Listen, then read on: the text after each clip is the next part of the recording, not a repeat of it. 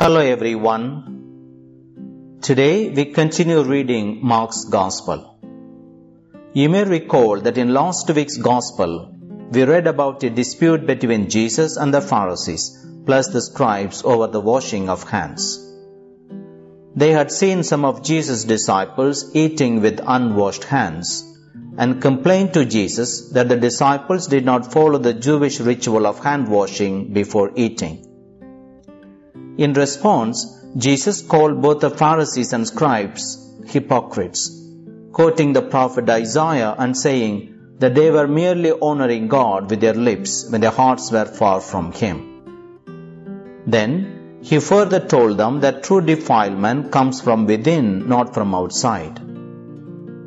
Friends, this was a reminder to all that the Lord delights far more in obedience to His commands than in the performance of rituals and ceremonies.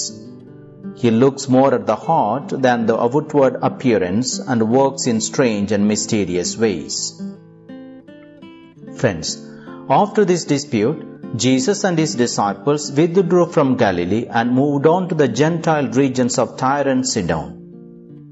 Both these places are now located in Lebanon. Friends, Mark does not explain why Jesus went there at this time. There were probably many reasons. One reason could be that Jesus was tired and He wanted to rest along with His disciples.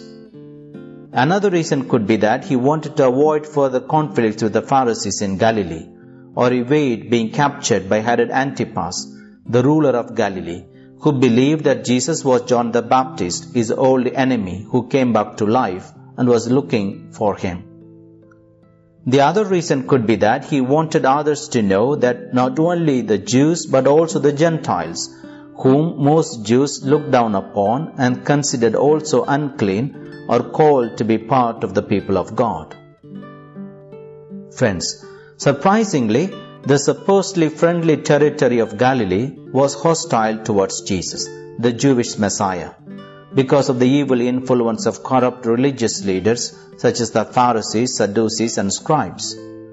Whereas the regions of Tyre and Sidon, which should have been hostile to Jesus because of the long history of paganism and opposition to the Jews, had ended up being much friendlier to Him. Friends, while Jesus was in the area of Tyre, He was approached by a Greek woman who was born in Syrian Phoenicia and had cried out to Him to heal her daughter, who was possessed by a demon. Jesus rejected her request at first by telling her that He cannot take the bread that belonged to the children and give it to the dogs. Simply put, He told her that she was a non-Jew or a Gentile and He could give the bread, Jesus referred to Himself as bread, only to the Jews. But one may be startled that Jesus referred to this Gentile woman as a dog. Friends, Jews commonly refer to themselves as God's people and to the Gentiles as dogs, which was considered an insult. Jesus repeated this well-known scornful saying to test the woman's faith. Despite the insult, however, the woman persisted in her request for her daughter's deliverance. Impressed by the woman's perseverance and faith, Jesus relented and cured her daughter. Friends, we did not read the story in this liturgical year. As the same story is recorded in Matthew, we will study this in detail next year.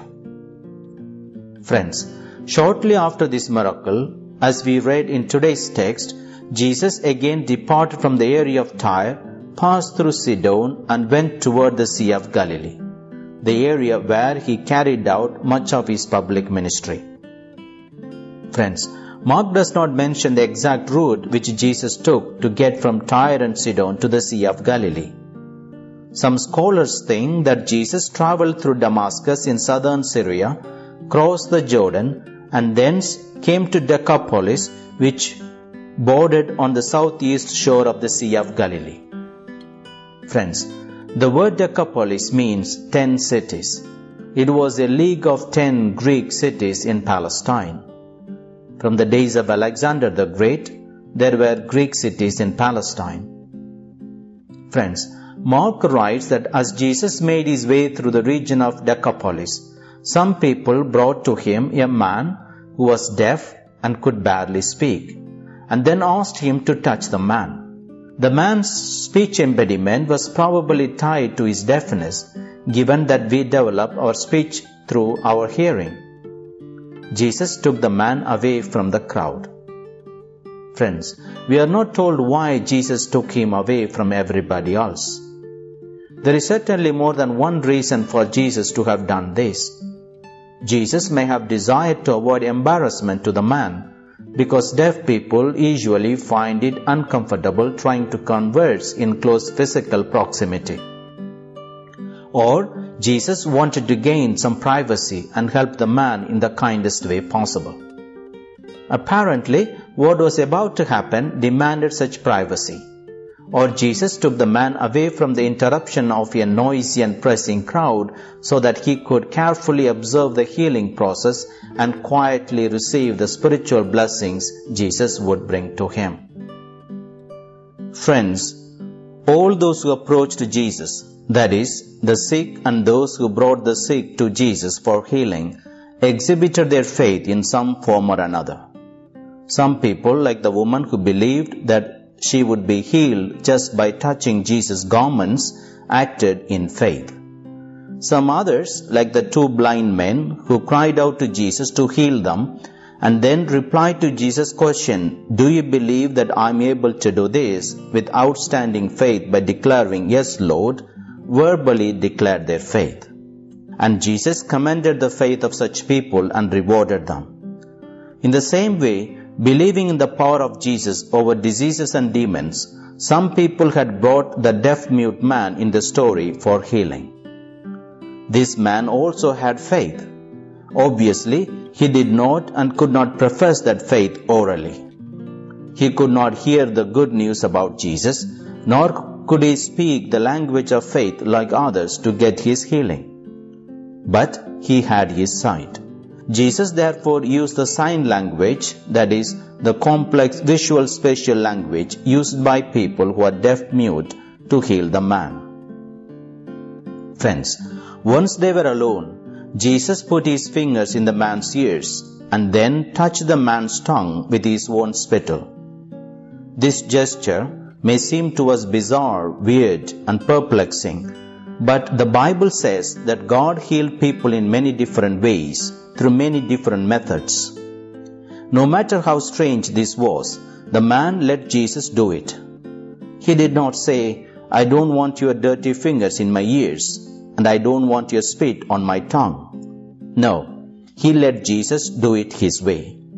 Obviously, he needed the healing, and Jesus did what was necessary for the man to be healed.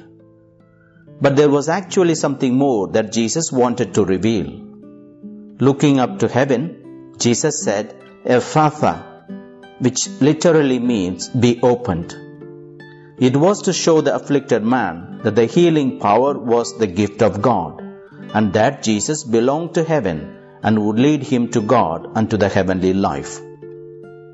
At this, the formerly deaf-mute man was able to clearly speak despite having never heard a spoken word in his life. Friends, in a strange twist, the healed man and all witnesses to the healing were commanded by Jesus to remain silent about the miracle. Jesus may have desired to help the newly healed man avoid becoming a curiosity.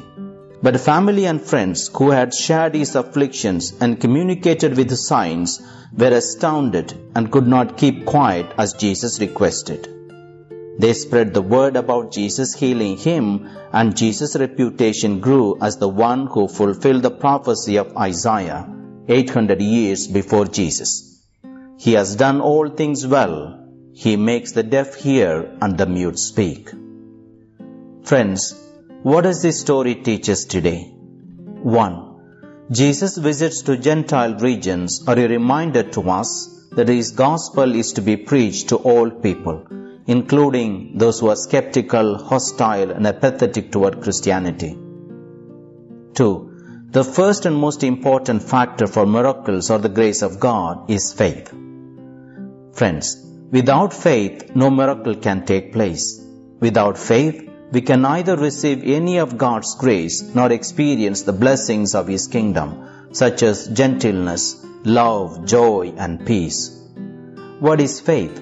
The writer of the letter to the Hebrews defines that faith is the assurance of things hoped for, the conviction of things not seen. In other words, faith means believing in someone or something without any logical proof or rationale.